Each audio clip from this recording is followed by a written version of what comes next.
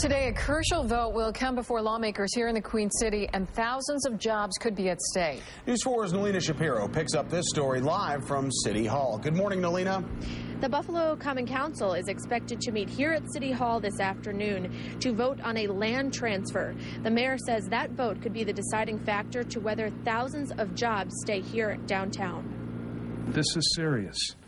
We're not playing games here. Mayor Byron Brown called today's special session because he says HSBC is threatening to move some 4,000 bank jobs out of downtown to the suburbs. He wants the council to authorize transferring the city-owned Webster block to the Erie Canal Harbor Development Corporation, so HSBC will have the space to build a new office building. Some of those lawmakers are demanding a promise of a living wage for any jobs created on that land before they vote yes. Why doesn't HSBC contact the city and say, we want to buy the Webster block? Why would you go through a middleman? And all these people live in your districts. So don't play a game with this one, because this is the real deal.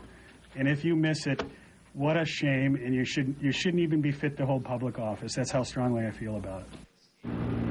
Now, the land transfer would give each of the council members $1 million to spend in each of their districts. Right now, it's unclear if they will have enough votes needed to pass the measure. Coming up at 6:30, I'll have much more details on this story. Reporting live at City Hall, Nalina Shapiro, News 4, Wake Up.